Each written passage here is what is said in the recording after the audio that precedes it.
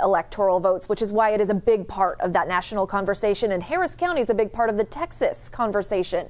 While you were sleeping, the battle over drive-through voting in Harris County raged on. Late last night, the same group that took this case to the Texas Supreme Court and a federal judge asked the Fifth Circuit Court of Appeals to shut down drive-through voting on Election Day. In a very short decision, the court denied that effort. But it came hours after the ruling from Judge Andrew Hanen, a George W. Bush appointee, that the 127,000 votes cast at drive-through stands in Houston are valid. That decision is expected to be appealed, but here's what the attorney for the GOP lawmakers and activists who filed these lawsuits said. We haven't won everyone, but you got to keep fighting if you expect to win one. We believe that the law is on our side, and ultimately, we believe that we will be vindicated.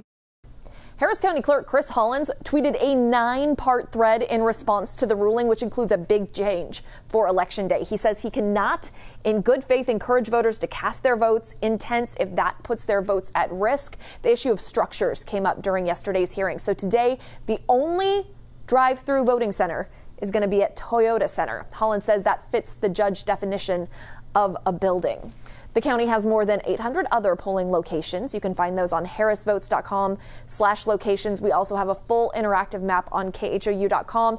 And Hollins wrapped up pointing out that there are still more than 1 million registered voters left who haven't cast their ballots yet in Harris County. Polls are open until 7 tonight. As long as you are in line by 7, you'll be able to vote, Xavier.